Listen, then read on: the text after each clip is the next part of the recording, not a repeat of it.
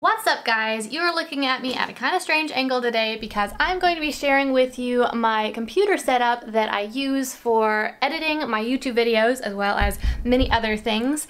Before I share with you the actual computer setup though, I want to share with you a tiny bit of the history behind this setup. I bought this computer that I'm going to show you in a minute here about 7 months ago and I've been loving it. But before that I went through quite a few different computers trying to find one that actually worked and actually met my needs. I had an old Toshiba laptop that I loved, that I used for probably 7 years, and it didn't have the greatest specs. Specifically, the RAM was teeny tiny, but that computer lasted so long and it very rarely froze up. It was just kind of slow because the RAM was small. So when that computer finally gave up the ghost, I decided to try some other computers, looked around, tried a few things, had a lot of trouble finding a computer that seemed like it actually had good specs and was built well, and I finally ended up buying a Mac, and for a hot minute I enjoyed the Mac because it was built really well, but it had a few issues, some things that going from Windows to Mac I was just not loving, and then I made a kind of controversial video about why I was switching away from Macs and things about it that I didn't like. And you can go watch that controversial video if you want to. It's basically just controversial because I explained reasons why I didn't like Mac. But then I bought this computer right here, which is an HP laptop, obviously. It has pretty good specs. I think it has 12 gigabytes of RAM, and it worked pretty well for a little while, and I did like it a lot better than the Mac, but it has some issues, specifically some issues with the touchscreen. And also, Premiere was always crashing on it, and Premiere is what I use to actually edit my videos. So after battling with that for most of a year, I finally decided to invest in a desktop, which I'm really glad that I did. And the reason why I didn't do that earlier was mostly because we were traveling around. I wanted something I could carry with me, but we settled down. We rented a house, and so I bought a desktop, and this was after looking at laptop after laptop after laptop and even buying quite a few of them and having to return them because they were just constantly crashing. And so I decided to take a different tact because most of the desktop options that I was seeing seemed like they just weren't a good value for the specs that they had. The specs really weren't what I wanted them to be, and they were more money than I wanted to spend. So what I ended up doing was to go kind of a non-traditional route, and I decided to buy a gaming PC, even though this girl don't game. But I figured gaming needs a lot of graphic capabilities, and I need a lot of graphic capabilities, so maybe that would work. And if it didn't work, I just have to return it and try again. So what I did was I actually ended up buying a computer from Costco that is a gaming PC. I bought the cyberpower PC GXI 9989C gaming desktop with an Intel Core i7 GeForce GTX 1060. And so honestly, I don't know a whole ton about computers, but this computer had 16 gigabytes memory, a 1 terabyte hard drive, plus a 240 gigabyte solid state drive, and that Core i7. I know that those are not top of the line specs, but I thought that if this was designed for gaming, then hopefully it could handle my graphics for my video editing, and sure enough it has.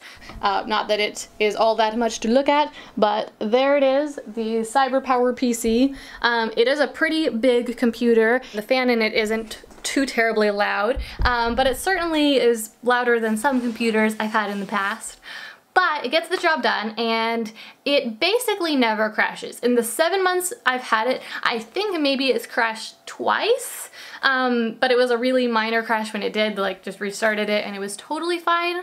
But I'm editing in Premiere on it, doing graphics on it in After Effects, and it's working and it's not crashing, and even Premiere isn't crashing. And I've mentioned that in a comment on a video recently, and a bunch of people said, liar, Premiere always crashes, but honestly, it doesn't. I believe Premiere has crashed one time in the 7 months that I've been using it on this computer. Let me also share with you though the monitor that I have, because I've gotten a lot of questions about that. Here's the monitor. This is the monitor they actually bought. It costs $350 from Costco. It's the Samsung 27-inch curved QHD monitor.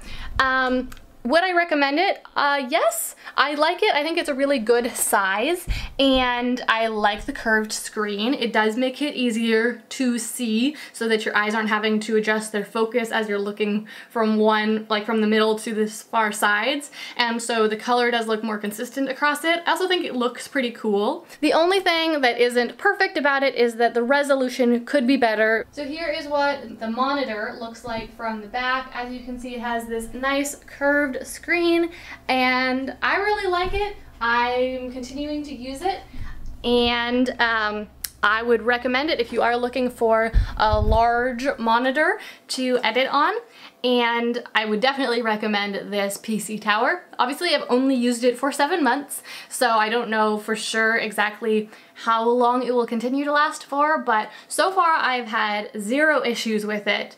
And all the laptops that I tried before this had a lot of issues, so I'm really happy with this decision that I made. It has saved me so much time because this computer is so much faster, and I work online, so every minute that I can save not waiting for things to load or things to render or things to upload or download, which obviously has a little bit more to do with your internet speed, but every minute that I can save working online is a precious moment saved in my life, a moment that I can spend doing other things aside from just working all the time. So if you're looking to maybe upgrade from your laptop or from an old PC tower, or maybe you want to switch from Mac, then yeah, I would recommend this setup. Now let me show you real quick the keyboard and the mouse that I use. Now I picked these purely for aesthetic reasons, so I'm not claiming that these are the best quality, although they are holding up fine so far. So here's the keyboard that I have, and as you can see, it looks kind of like a Mac keyboard just because I wanted that white and metallic aesthetic for the purpose of my office, not because I cared about having it look like a Mac keyboard actually. But I just got this from Amazon. It is the iClever brand, and I'll leave a link to that down below if you want to see that on Amazon, if you want to get it for yourself. And then this mouse right here is the Jellycomb brand, and it is white and gold, and again, just picked it for the aesthetic, not actually like the greatest mouse in the world. But if you've ever looked for a white keyboard in the past, then you will know that it is really difficult to find one that is white and doesn't have giant keys and look really, really old school, which of course is fine if that's what you're going for. I just wanted something a little bit more sleek and modern looking to match the aesthetic of my office. If you can possibly upgrade your internet speed, I did not realize how much faster internet could be. If you're a person who works online, we were paying maybe $50 a month for basically the slowest internet that we could get. And it had, you know, started at $30 a month, and then they'd increased it, and it was at $50 a month. And then we moved, and there basically wasn't a slow internet option here, so we were forced to get a much more expensive internet package, and I think we're paying about $100 per month now, which seems to me like a lot of money to pay for internet, but this internet is lightning fast.